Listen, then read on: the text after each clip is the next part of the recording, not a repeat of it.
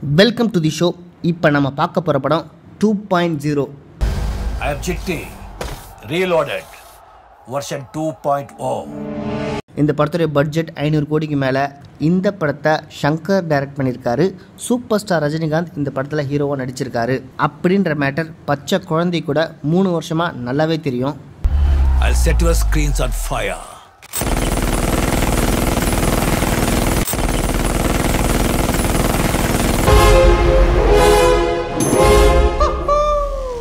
இந்த படம் இப்போ நல்லா இருக்கா இல்லையா, இந்த படம் ஓடுமா ஓடாதா, பாகுபலி படத்துடைய ரெக்கார்டை பிரேக் பண்ணுமா, இந்திய அளவில் இந்த படம் மிகப்பெரிய பிளாக் பஸ்டர் ஆகுமா, முக்கியமாக சூப்பர் ஸ்டார் ஃபேன்ஸை இந்த படம் முழுமையாக திருப்தி பண்ணுமா, இல்லை கபாலி காலா மாதிரி ஒரு படுசுமாரான படத்தை எடுத்து ரஜினி ஃபேன்ஸை சும்மா ஒப்பேத்தி ஏமாற்றுவாங்களான்ட்டு பார்த்தா உண்மையிலே படம் படு சூப்பர்.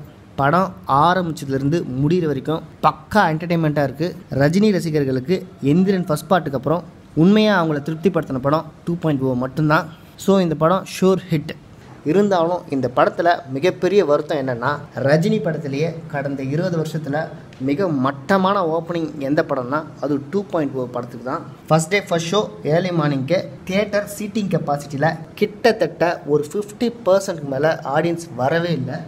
அதுக்கு ஒரு சில காரணங்கள் இருக்குது. அதில் ஒரு முக்கியமான காரணம் இந்த படத்தை ரிலீஸ் பண்ண இந்த ஒரு மட்டமான நாள் தான். ஏன்னா படத்தை ரிலீஸ் பண்ண இந்த டேட்டில் எந்த ஃபெஸ்டிவலும் இல்லை. ஸ்கூல் காலேஜ் பசங்களுக்கு ஒரு ஹாலிடேன்னு பார்த்து கூட ரிலீஸ் பண்ணல.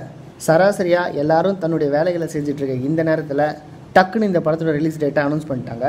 அதுவும் இல்லாமல் பிக் பட்ஜெட் படத்துக்கு மேக்ஸிமம் ரேட்டை ஃபிக்ஸ் பண்ணுறதுக்கு கவர்மெண்ட் கிட்ட இருந்து எல்லா தேட்டரும் பர்மிஷன் வரத்துக்கு ரொம்ப டிலே ஆகிடுச்சு.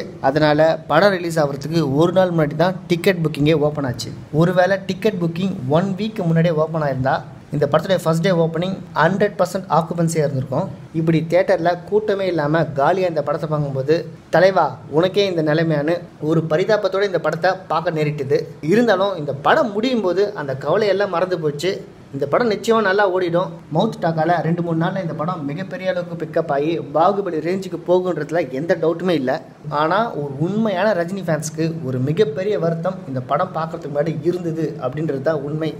ஏன்னா தலைவர் படம் காலையில் ரிலீஸ் ஆகுதுன்னா உண்மையான ரஜினி ஃபேன்ஸ் யாருமே அதுக்கு முன்னாள் நைட் தூங்கவே மாட்டாங்க. சிட்டியில் இருக்க மொத்த தேட்டரையும் சுற்றி வருவாங்க. எந்த தேட்டரில் டிக்கெட் கிடைக்குதுன்னு தேடி அலைவாங்க.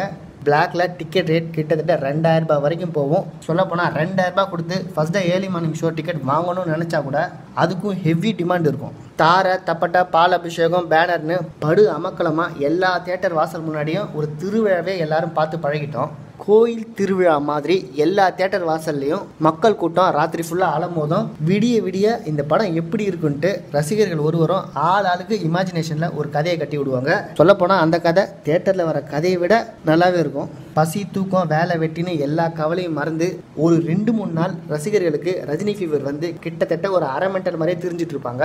ரஜினி ரசிகர்களாக இல்லாதவங்களே அந்த கோலத்தை பார்க்கறதுக்கு எல்லா தேட்டர்களையும் வந்து சும்மா வேடிக்கை பார்த்துட்டு போவாங்க. இவங்களோடலாம் சேர்ந்து இந்த படத்தை பார்த்தா எப்படி இருக்குன்ட்டு அதுக்குன்னு ஒரு கூட்டம் வரும் ரஜினி படத்தை பார்க்க. என்ன இதை போய் ஒரு பெரிய மேட்டராக பேசிட்டு இருக்கேன்னு நினைக்காதீங்க. ரஜினி படம்னா இந்த மாதிரி பார்த்து தான் எங்களுக்கு பழக்கம். ஆனால் 2.0 படத்துக்கு இந்த மாதிரியான ரசிகர் பட்டாளத்தை 90% பார்க்கவே முடியல. ரஜினி அரசியலுக்கு வரப்போறாரு அப்படின்னு தெரிஞ்சதுக்கப்புறம் பாதி ரசிகர்கள் அவருக்கு சப்போர்ட் பண்ணாமல் பின்வாங்கிட்டாங்களா, இல்லை சமீபத்தில் ப்ரெஸ் மீட்டிங்கிற பேரில் ரஜினி கொடுக்குற அலப்பறையை தாங்க முடியாமல் ஏன் தலைவர் இப்பெல்லாம் பேசிகிட்டு இருக்காரு அப்படின்னு கடுப்பாகி ரஜினி மேலே ஒரு சின்ன கோபத்தில் இருக்காங்களா, இல்லை தலைவருக்கு வயசாயிடுச்சு முன்ன மாதிரிலாம் ஒன்றும் நடிக்க மாட்டார், காலா கபாலி மாதிரி சும்மா நடந்துட்டு 2-3 டைலாக் பேசிட்டு ஏமாத்திட்டு போயிடுவார் அப்படின்னு நினச்சிட்டாங்களா, இந்த மாதிரி என்ன நினச்சாங்கன்னு தெரியல. ஆனால் நான் சொன்ன இந்த 4 பாயிண்ட்ல தான் ஏதாவது ஒரு காரணமாக இருக்கும். இந்த படம் ஒரு நல்ல நாளில் ரிலீஸ் ஆகல. ரஜினியோட அரசியல் என்ட்ரி, ரஜினி ப்ரெஸ் மீட்டில் கோபமாக பேசுறது, அப்புறம் அவருடைய age and powerful acting missing, இதில் ஏதாவது ஒரு காரணத்தை ஆடியன்ஸ் மைண்டில் வச்சுக்கிட்டு தான் இந்த படத்துக்கு வரலன்றது தான் உண்மை. இன்னைக்கு ஆடியன்ஸ் இந்த படத்துக்கு மிகப்பெரிய ஓப்பனிங் கொடுக்கல அப்படின்றது உண்மையாக இருந்தாலும் இந்த படம் நல்ல படம். ரஜினி ரசிகர்களையும் தாண்டி இந்த படம் எல்லா விதமான ஆடியன்ஸும் பார்க்கலாம். Content story and visual மேக்கிங்கில் Shankar ஜெயிச்சிருக்காரு. So நிச்சயமாக செகண்ட் டே அண்ட் தேர்ட் டேல இந்த படம் மிகப்பெரிய அளவுக்கு பிக்கப் ஆகும். படத்தை பார்க்கலான்னு நினைக்கிறவங்க நல்ல தேட்டரில் 3Dல இந்த படத்தை புக் பண்ணி பாருங்க.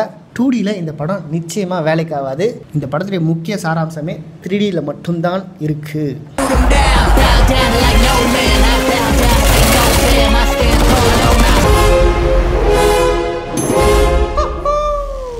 இந்த படம் ஆரம்பித்த காலகட்டத்திலேருந்து ரஜினி ஒரு விஷயத்தை மட்டும் ரொம்ப ஸ்ட்ராங்காக சொல்லிட்டு வராரு. அது என்னென்னா, இந்த படத்துடைய ஹீரோ நான் இல்லை, அக்ஷய்குமார். ஆமாங்க, இந்த படத்தில் ஹீரோ அக்ஷய்குமார் தான். ஏன்னா இந்த படத்தில் ரொம்ப நல்லவர் அவர் தான். பறவைகள் குருவிகள் இது மேலே உயிரே வச்சிருக்காரு. அந்த மாதிரியான சின்ன உயிரினங்களுக்கே எந்த ஆபத்தும் வரக்கூடாதுன்னு நினைக்கிற ரொம்ப மென்மையான இதயம் கொண்ட அவர் ஒரு கட்டத்தில் அந்த பறவை இனமே அழியும் தருவாயில் எப்படி நெகட்டிவாக ரிவெஞ்ச் எடுக்கிறாரு அப்படின்றது தான் இந்த படத்துடைய பேஸ். சாது மிரண்டால் காடு கொள்ளாது அப்படின்ற மாதிரி ராஜாலியாக அவதாரம் எடுத்து இந்த பறவை இனமே அழிய காரணமாக இருந்த ஒவ்வொருத்தரையும் தும்சம் பண்ணுறாரு. ட்ரெய்லரில் பார்த்த மாதிரி இதை கண்ட்ரோல் பண்ண ஒரு சூப்பர் பவர் வேணும். சிட்டி வராரு, பந்த சிட்டியை தூள் தூளாக பிச்சு போட்டுது அந்த ராஜாலி. சோ இதை அழிக்க நார்மல் சிட்டியால முடியாது. 2.0 தான் அதுக்கு சரியான ஆள். மாட்டுங்கடா ரெட் ஷிப் பண்ணு. அதுக்கப்புறம் ரெட் ஷிப்பை மாட்டிக்கிட்டு பேட் சிட்டி என்ட்ரி ஆகுது. சிட்டி உடம்புல ரெட் ஷிப்பை மாட்டுற நேரத்தில் படம் கிட்டத்தட்ட 2 மணி நேரம் போயிடுது. அங்கிருந்து மிச்சம் இருக்க அரை மணி நேரம் தான். அந்த அரை மணி நேரமும் தியேட்டரில் நார்மலாக உட்காந்த எல்லா ஆடியன்ஸும் சீட்டு நுனிக்கு வந்துடுவாங்க. அந்த அளவுக்கு ரஜினி ஃபேன்ஸை திருப்திப்படுத்தக்கூடிய மொத்த மொமெண்ட்டும் அந்த அரை மணி நேரம் பேக்கேஜில் இருக்கும். முழுக்க முழுக்க ரஜினியோட அட்ராசிட்டி. ரஜினி ஒரு சூப்பர் ஸ்டார். அவருடைய பவர்ஃபுல்லான மூமெண்ட்டை நீங்கள் பார்க்கணும்னு நினச்சிங்கன்னா, தலைவா நாங்கள் இதை தான் எதிர்பார்த்தோம் அப்படின்னு ரஜினி ஃபேன்ஸ்லாம் சொல்கிற அளவுக்கு அந்த அரை மணி நேரம் தியேட்டரையே ரணகலப்படுத்திடுறாரு சூப்பர் ஸ்டாரு. சுடுங்கடா அந்த குருவியை, அவ்வளோ பெரிய வில்லனான அந்த ராஜாலியை பார்த்து பேட் சிட்டி சுடுங்கடா அந்த குருவியை அப்படின்னு கமெண்ட் பண்ணும்போது ரஜினி தான். எதிரில் நிற்கிறவன் யாராக இருந்தாலும் சரி நம்பர் 1 நான் தான் அப்படின்றத மறுபடியும் ப்ரூவ் பண்ணுறாரு. இந்த மாதிரி கிளாப்ஸ் ஆடுற அளவுக்கு ஏகப்பட்ட டைலாக் அந்த bad city last ½ an hour பேசுது. இதுவும் பத்தாதுன்னு எக்ஸ்ட்ரா போனஸாக சிட்டிக்கு அப்புறம் குட்டி அப்படின்னு ஒரு கேரக்டரை இன்ட்ரடியூஸ் பண்ணுறாரு சங்கர். அதுதான் 3.0. தம்மத்துண்டு மொபைல் சைஸில் இருக்க அந்த குட்டி லாஸ்ட் 10 நிமிஷம் படம் பார்க்குற எல்லா குட்டீஸ்க்கும் ரொம்ப பிடிச்சி போயிடும். குழந்தை மனம் படைத்த பெரியவங்களுக்கும் அந்த கேரக்டர் ரொம்ப பிடிக்கும். ஒரு சில அறிவுஜீவிகள் அரமெண்டல்கள்லாம் எதுக்கு இத்தனை கேரக்டரில் ரஜினி வராரு அப்படின்னு லூசுத்தனமாக பேசிட்டு தெரியலாம். உண்மையிலே இந்த படத்தில் காட்டுற மிகப்பெரிய ஹைலைட்டான விஷயம் அந்த 3.0. இந்த படம் முடியும் போது அந்த 3.0 சீக்வலுக்கு லீட் கொடுக்குது. மார்வல் படத்தில் வர மாதிரி படம் முடிஞ்சு டைட்டில் கார்டெலாம் போட்டு சாங்லாம் முடிஞ்சு எல்லாம் முடிஞ்சதுக்கப்புறம் ஒரு சீன் திரும்பவும் காட்டுறாங்க. அந்த சீனை மிஸ் பண்ணாதீங்க. ரொம்ப நாள் கழிச்சு ரஜினி குழந்தைத்தனமாக குழந்தைங்களுக்கு ரொம்ப பிடிக்கிற மாதிரி காமெடி பண்ணிருக்காரு. So N film by Shankar அப்படின்னு போட்டதுக்கப்புறம் படம் முடிஞ்சு போச்சு அப்படின்னு தேட்டர் விட்டு எழுந்து போயிடாதீங்க. என்னப்பா இது, இந்த கதையெல்லாம் நம்புற மாதிரி இருக்கா, எதனா லாஜிக் இருக்கா அப்படின்னு கேட்குறவங்களுக்கு மார்வலும் டிஸ்னியும் இன்னைக்கு நம்பர் 1 இருக்கிறதுக்கு காரணம் ஃபேண்டசி ஃபிலிம்ஸ் தான். ஃபேண்டசி சைஃபை த்ரில்லரில் லாஜிக் பார்க்காதீங்க. நானின்னு ஒரு படம் 5 வருஷத்துக்கு முன்னாடி வந்து பட்டையை கிளப்பிச்சு. லாஜிக்கே இல்லாத அந்த படம் பெரியவங்கள் முதல் குழந்தைகள் வரைக்கும் எல்லாருக்கும் ரொம்ப பிடிச்ச படம். 100 கோடிக்கு மேலே வசூலை வாரி கூச்ச படம். லாஜிக் மிஸ் ஆனாலும் பரவாயில்ல, ஸ்க்ரீனில் நான் மேஜிக் பண்ணுவேன்னு ராஜமௌழி ப்ரூஃப் பண்ண படம் தான் நானி. அந்த படத்துடைய பிளாக் பஸ்டர் ஹிட்டுக்கு அப்புறம் தான் ராஜமௌழியை பாகுபலி மேலே கையை வைக்கலாம் ரொம்ப கான்ஃபிடென்ட்டாக எடுத்தார். ஸோ லாஜிக் தான் முக்கியம் அப்படின்னு பேசுகிற பக்தால்ஸ் யாரும் இந்த படத்தை தயவு செஞ்சு பார்க்காதீங்க. உங்களை மாதிரி சோகால்டு அறிவுஜீவிகள் 100ல் வெறும் 4-5 பேர் இருக்கிற நீங்கள் உங்களையெல்லாம் சாட்டிஸ்ஃபைட் பண்ணணுன்றதுக்காக ரஜினி கொஞ்சம் லெஃப்ட் எடுத்து நடித்த படம் தான் காலா கபாலி. அந்த கொடுமை போதும். ரஜினி இப்போ தான் பேக் டு த ஃபார்ம் வந்திருக்காரு. 2 வருஷத்துக்கு ஒரு படம் ரஜினி இப்படி கொடுத்தாலே ரஜினி ஃபேன்ஸ் ஆகிய எங்களுக்கு போதும். அதனால் தயவு செஞ்சு இந்த 2.0 படத்தை கதை சரியில்லை, கிராஃபிக்ஸ் சரியில்லை, ஸ்டண்ட் சரியில்லை, எதுக்கு இவ்வளோ பெரிய பட்ஜெட்டு, எதுக்கு கிளைமேக்ஸில் சாங்னு கேள்வி கேட்குற எல்லாருக்கும் ஒன்று மட்டும் சொல்லிக்கிறேன். இந்த படத்தை குறை சொல்கிறதுக்கு நமக்கு இல்லை, இந்தியன் சினிமாக்கே தகுதி இல்லை அப்படின்றது தான் உண்மை. வருஷத்துக்கு எத்தனையோ மொக்க படங்கள் ஹிந்தியில் வருது. ஒவ்வொரு படத்துக்கும் 150 கோடி 200 கோடி பட்ஜெட்னு சொல்கிறாங்க. 90% ஆஃப் மூவி அதில் வர எல்லாமே மகா மட்டமான படம். படம் ரிலீஸ் ஆகி 10வது நாள்லேயே 350 கோடி 400 கோடி ப்ராஃபிட் பண்ணிடுச்சுன்ட்டு விக்கிபீடியாவில் போட்டுருவாங்க. உண்மையாக அந்த படத்தை தேட்டரில் போய் பார்த்தீங்கன்னா 10 பேர் கூட வந்திருக்க மாட்டாங்க. அந்த மாதிரியான பூச்சாண்டி வேலையெல்லாம் இந்த 2.0 கிடையாது.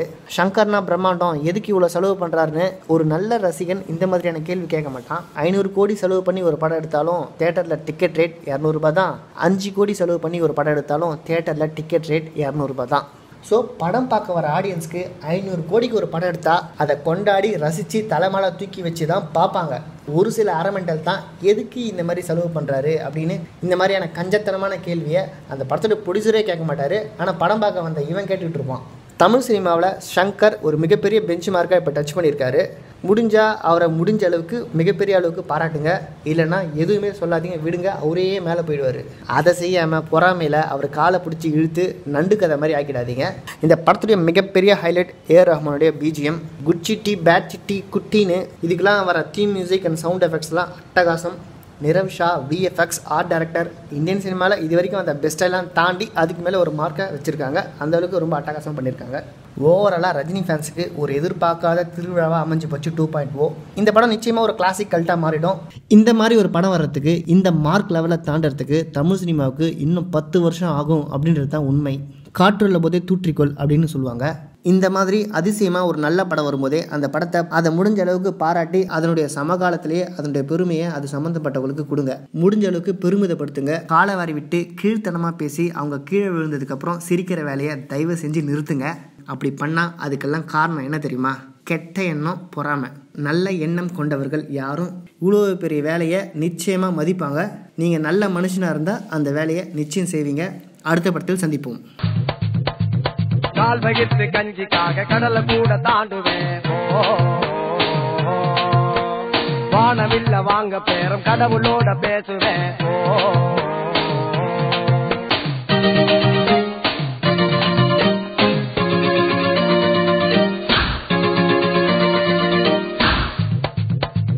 கால் வகித்து கஞ்சிக்காக கடலை கூட தாண்டுவேன்.